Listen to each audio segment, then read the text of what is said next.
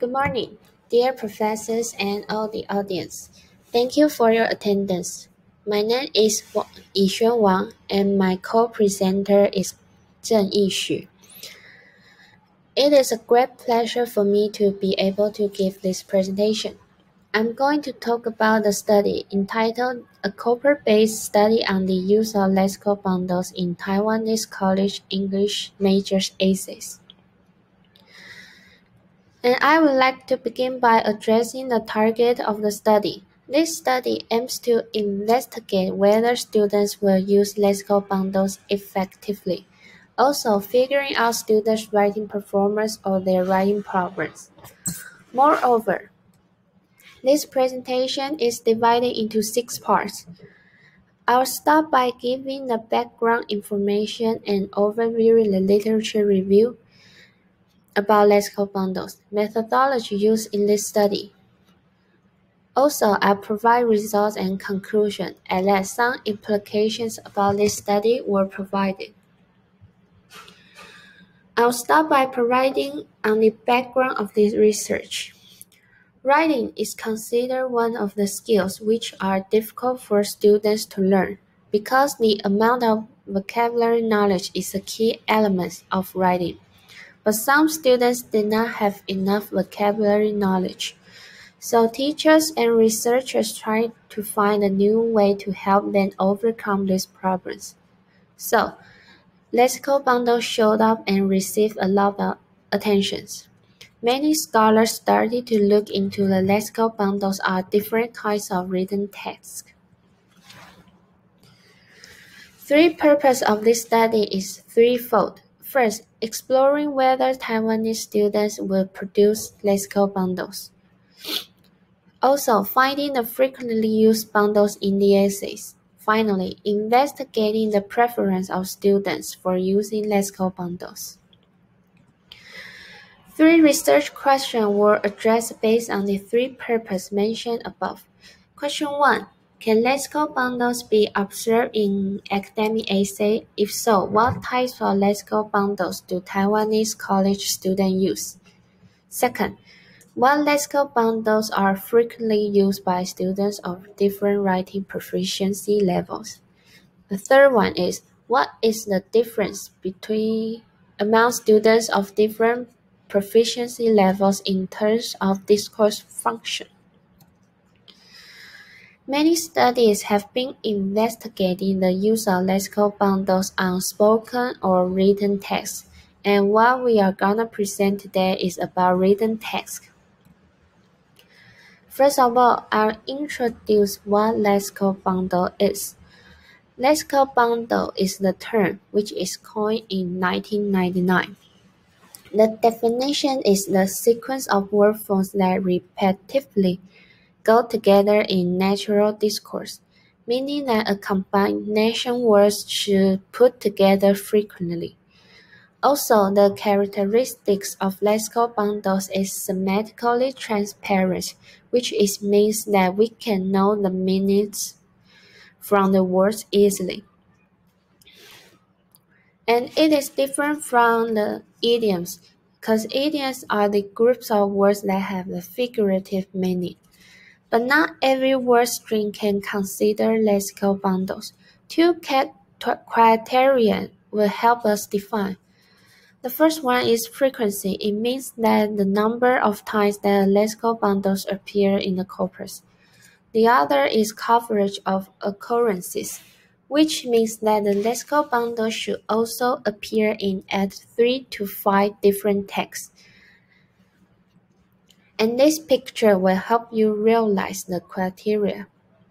The criterion will avoid over-identifying lexical bundles. And lexical bundles was developed into 2 patterns, structural patterns and functional patterns. For the structural patterns, there is a verb phrase, noun phrase, prepositional phrase, and dependent clause fragments. For the functional pattern, lexical bundles are grouped based on their meanings in the discourse context.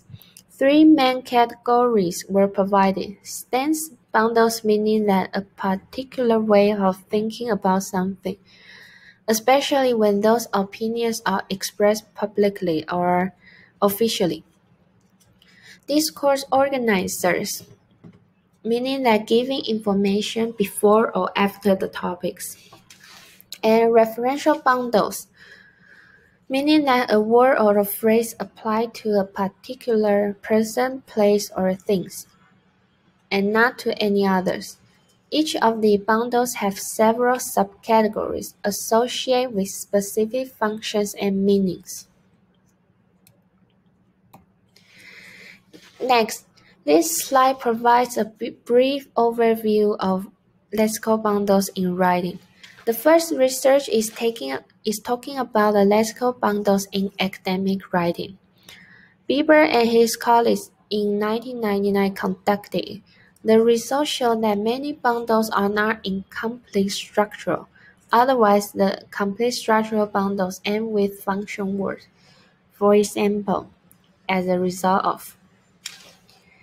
Next, research applied lexical bundles on the document written in English. The study compared official EU documents and online EU articles.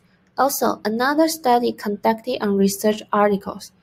Highland developed the new categories. The categories focus on the research center. Highland compared students from different majors aside from the linguistic field. The final one investigated the bundle on testing research. They compared the use of lexical bundles in the test by lower-level students and high-level students. In general, there is a significant difference among all the written text. And for the significance of the study, Lee and Volkov did the study in 2017. This study focused on writing responses to email writing tests in Canada. They divided students into 3 groups based on the scores they got. This current study was inspired by Lee and Volkov. A few studies have been done on the corpus of lexical bundles in the testing environments. Also, little research has been done on the use of lexical bundles by Taiwanese EFL students. The current study is similar and different in many ways. First, our written test is academic writing and we use the online writing test. Lastly, we set different criteria in this study. And for the methodology in this study, a total of 212 essays, which is written by Taiwanese college EFL students through online writing program criterion. Participants consisted of students from English majors at 2 public universities.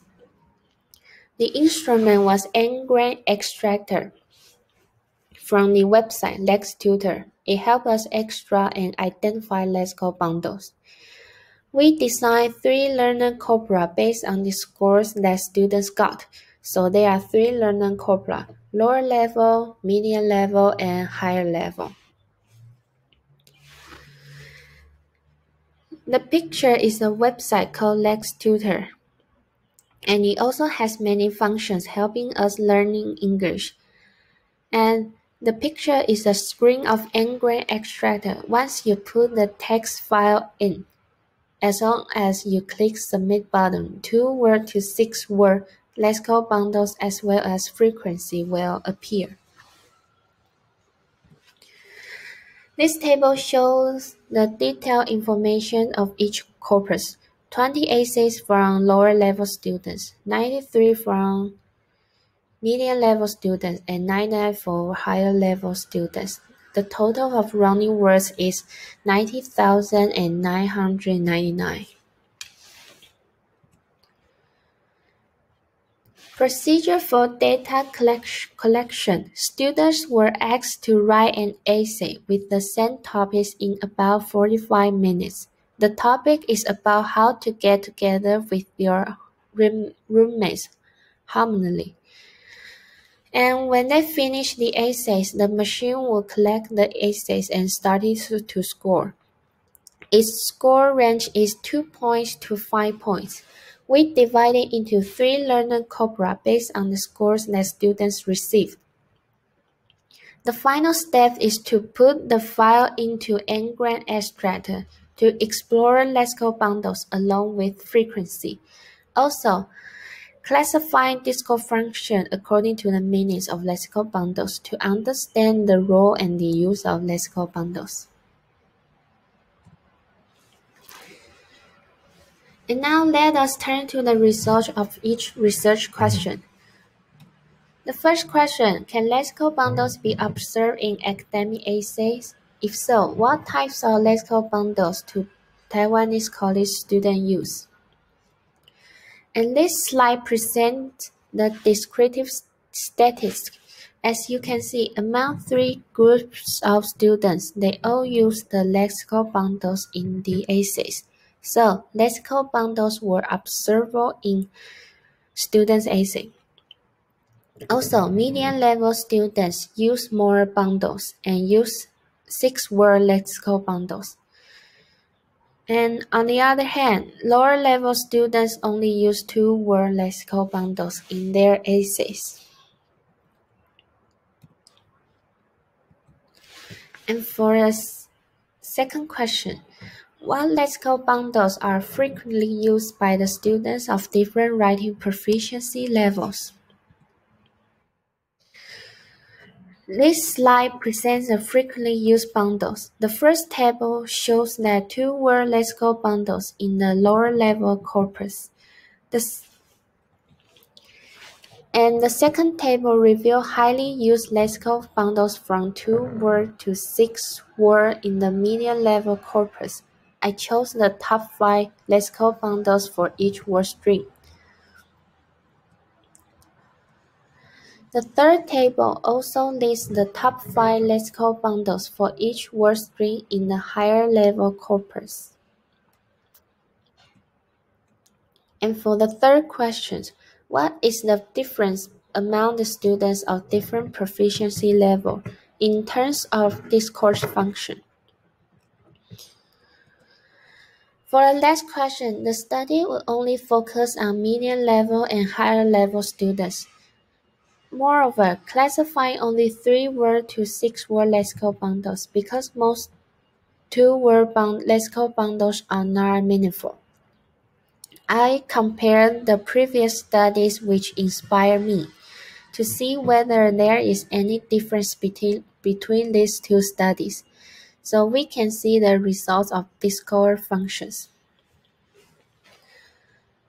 Although they have 3 groups of students, the results point out that most students use stance bundles, followed by other functions, discourse organizers, and referential bundles.